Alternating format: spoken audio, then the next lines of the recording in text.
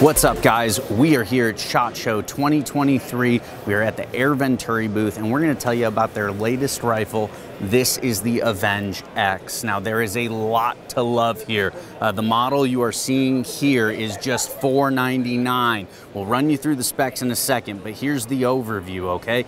This is a modular PCP platform. So you heard me say this model. Well, there's 8 of these, all right, that they're coming out with at launch. One action, multi-caliber, so you can change calibers easily, you can change your air source easily, and then you can change the stock style to pretty much whatever you want. They have bullpups, tactical stuff, there's wood classic stocks, and then we have synthetic classic. Now we'll run you through this model. This is that entry price point of $499. At the back of the action here, we have that same kind of adjustable butt pad that we saw on the Avenger bullpup. We have an adjustable cheek piece that's only present here on the synthetic classic models. Nice grip area. You have your hammer spring adjustment at the back, side lever action that is reversible, so you can actually switch it around for you lefties out there. 177, 22, or 25. That bolt probe comes out with the barrel, just 2 screws, bam. Probe comes out and you are good to change that caliber very easily. There's a transfer port adjustment setting, so you have a high and low setting. Obviously, we have our dual pressure gauge system, so you've got your fill pressure gauge. It's actually labeled on the gauge, and then we have our regulator gauge over here on the left-hand side.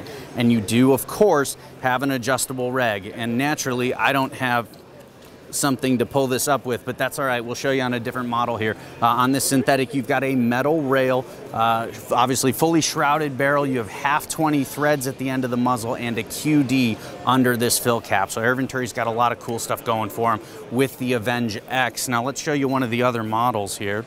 All right, so you've seen a tube version of the Avenge X. We have the bottle version. So that tube is 210 cc's, fills to 300 bar, 4350 psi. This carbon bottle is 390 cc's and also fills to 300 bar, and you still have a QD on the end. This is pretty sick. So you just unscrew this bottle. If you want to change between a tube and a bottle, it's a couple screws. A very simple process outside of degassing the gun, of course. And we mentioned that reg before. You might be able to see it in here, but actually it's recessed into that hole within the stock here. But same adjustment there that you had on the Avenger, up to 200 bar or 3000 psi in terms of how high you can go on the reg.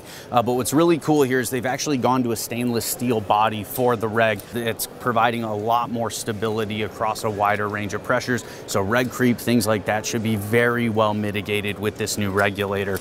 Now, one of the interesting things to note is that obviously the Avenger did not have a transfer port adjustment. And one of the things that the Avenger, quite frankly, does not do that well is lower power stuff. So for those of you out there that want to run the gun in a barn shooting pigeons and you don't want to over penetrate, I'm just giving an example there, you throw this to low power, you can actually get this gun into those lower pressure ranges, into, you know, power ranges. You can get this gun into the, you know, 12 to 20 foot-pound range in a 177, 22, 25. You can get it to a relatively low power, and it's going to give you a ton of shots. All right, let's grab the tactical and let's talk some performance specs here. So with this bottle, let's just use 22 caliber. You can expect about 180 shots. That's a ton of shots at roughly 30 foot-pounds. So that's like an 18 grain pellet at about 880 or so. So 180 shots, holy cow. Off the tube version, you're looking at about 80 shots. So still pretty darn good. That's a hell of a lot of shooting for a traditional air cylinder at 210 cc's, which is awesome to see. Now from a power perspective, 22.8 inch barrel, very similar to the Avenger barrel. You are looking at around 30 foot-pounds in 177, 50 foot-pounds in 22, which is a definite upgrade, and 60 foot-pounds in 25 caliber from a power output perspective. So a lot to like in this. This is a ton of adjustability, and you are going to be able to do whatever you want with this platform, which is really awesome to see. Kick-ass new rifle from Air Venturi, the Avenge X. All right, guys, Air Venturi's not done. Rifle platform's cool. We've got some more compressors as well. Now, you guys know about the Nomad 3. This came out a couple months ago, but I want to tell you about the Rove Air. Now, obviously, the Nomad 3, the Nomad series of compressors had a nice long life, and the Nomad 3 is still a great unit, but it is pricey, so Air Venturi drops the Rove Air. Now, this thing retails at $499. All right, 500 bucks for a compressor that has the same fill times as the Nomad 3. Just want to make sure that sinks in because that's kind of wild.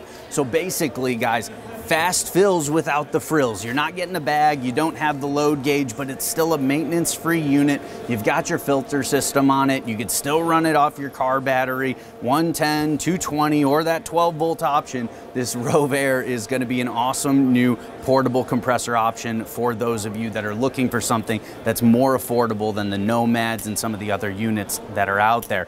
But Air Venturi's not done. For those of you that need to fill big carbon bottles, we have the brand new Krypton compressor. Now, this is very similar to Air Venturi's big 4,500 PSI unit, but it's a little bit faster, so we're looking at 15% or so faster than the original. You were talking about filling a 74 cubic foot bottle in under 50 minutes. That's pretty quick, and we're talking about filling from zero. I believe it takes just over an hour for the 98 cubic foot tank, and obviously, you know, your 100 cubic inch buddy bottle is gonna go real quick.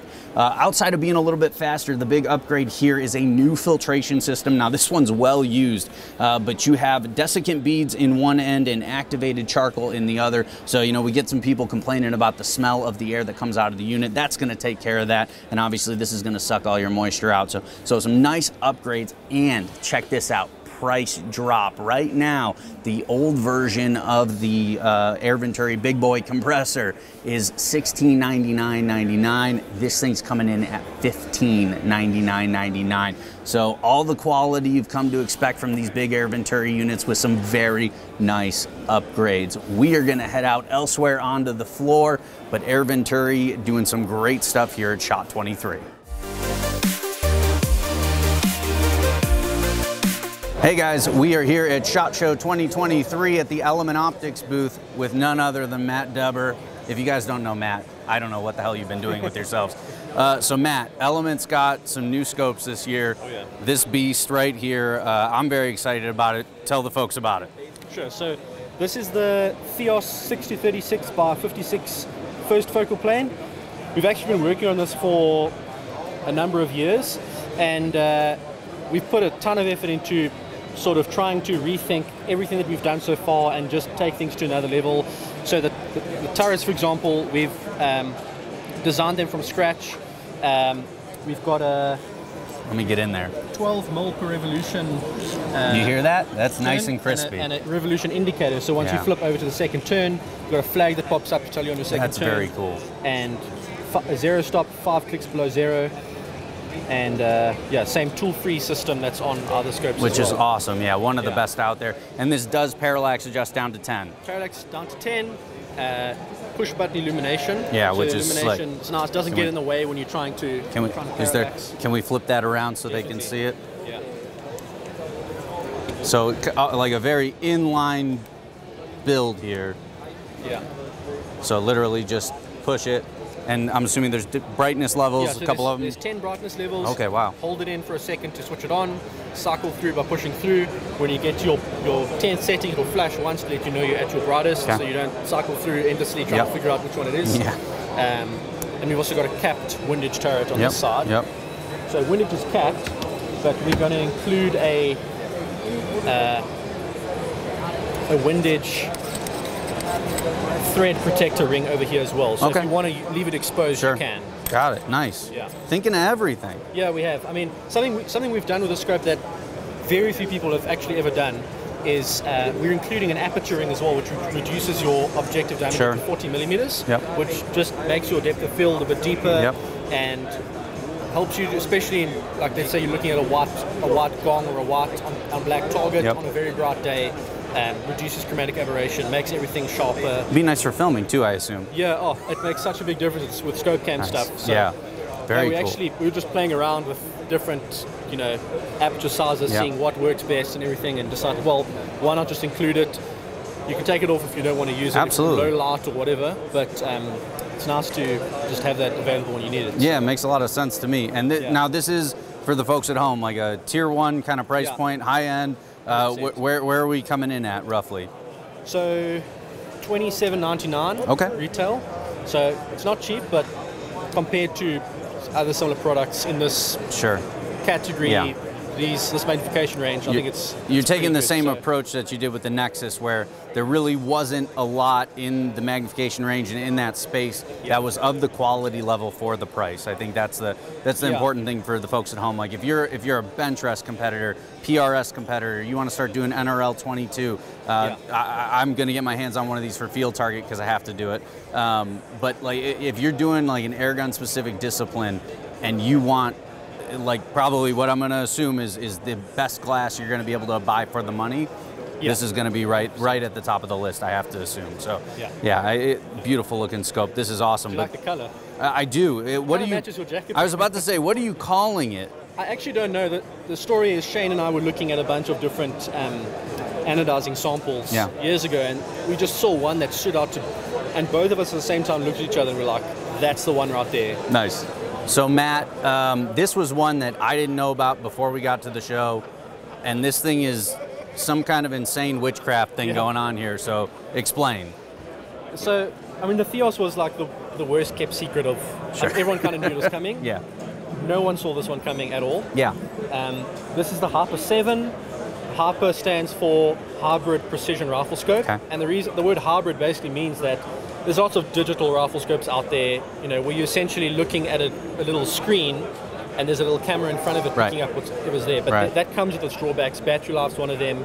Lag is another one. You're not getting real-time view of what's down the thing bombs out on you and stops working. And resolution is always going to be an issue. But with this, you've got a completely optical system.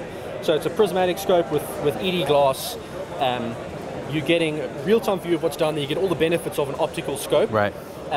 But no erector tube inside with turrets, no moving parts. So it's got like an LED system, like a display, it's got a heads-up display thing, guys, basically. Looking through this, I mean, you've got a crosshairs with this little flashing dot in there that's telling me where to aim based off the ballistic profile, which is a whole other...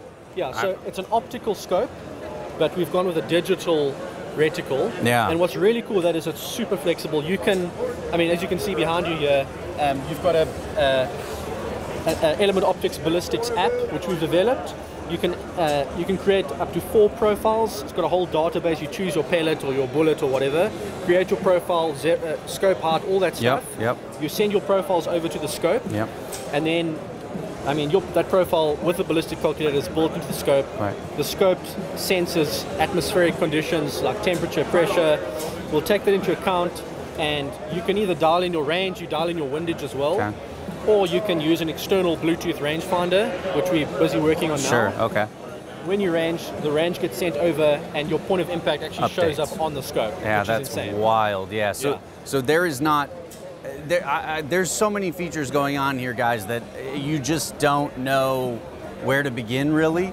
But basically, for those of you out there that have ever traveled somewhere and your dope isn't quite right or whatever, like this takes care of all of that pretty much, which is, that's insane. I mean, for a hunter, I think, because this is a 7X optic, right?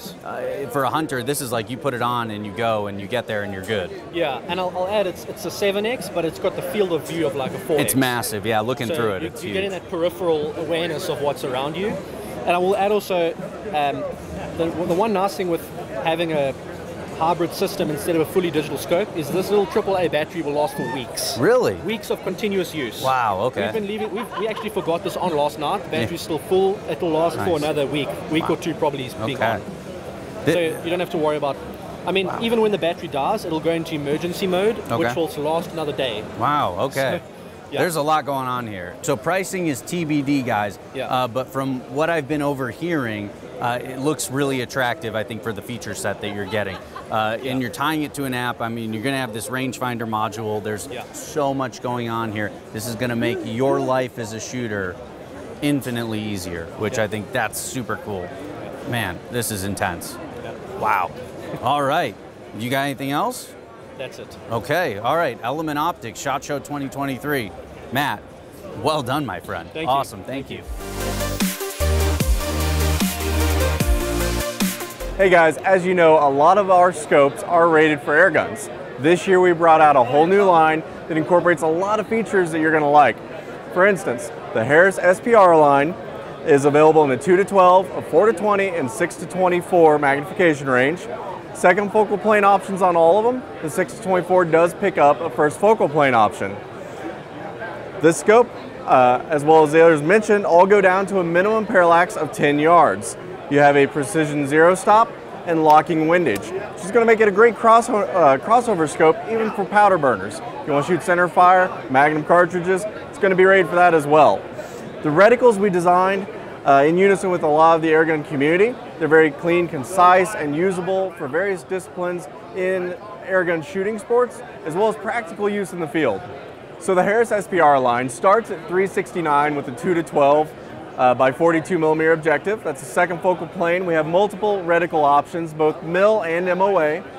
The 4-20, those are going to come in at right around $400. 420, same thing. You've got mil and MOA reticle options. All those are second focal plane. When you get into the 6-24, the 6-24 is going to retail around $569 up to $629 depending on the configuration. You've got both first and second focal plane options, mil and MOA. All right, this is our new Talos 1.5-5 by 32 millimeter objective scope. This is designed for today's crossbows. It's going to work for any crossbow between 300 feet and 500 feet per second. It has a BDC reticle to get you out to 100 yards. The Talos crossbow scope MSRP is going to come in at $229.99.